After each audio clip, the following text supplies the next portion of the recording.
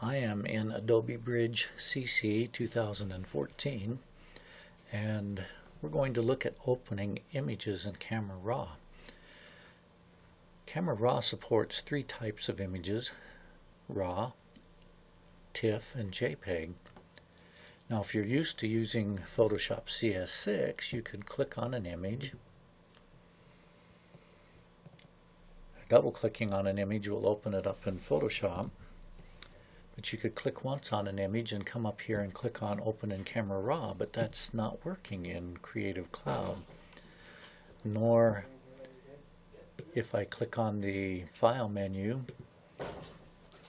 Open in Camera Raw is grayed out, and if I right mouse button click, Open with Camera Raw is not an option. Well, why is that?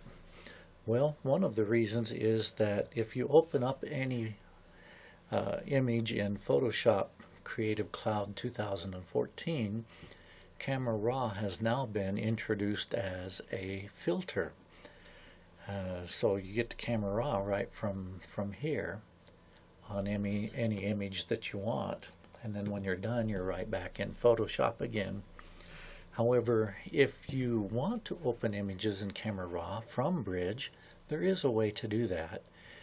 You need to go into the Bridge Preferences, the Camera Raw Preferences, and just come down here to where it says JPEG and TIFF handling, and just change it to automatically open all supported JPEGs and TIFFs.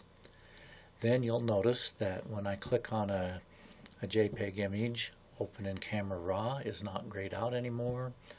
Open in Camera Raw is right here, and also I can click on the Camera Raw icon and open it there. So that's a quick introduction on how to open it in Camera Raw from Creative Cloud. Since it is a filter in Photoshop, I just leave those disabled and open anything in Camera Raw right from the Photoshop filter menu.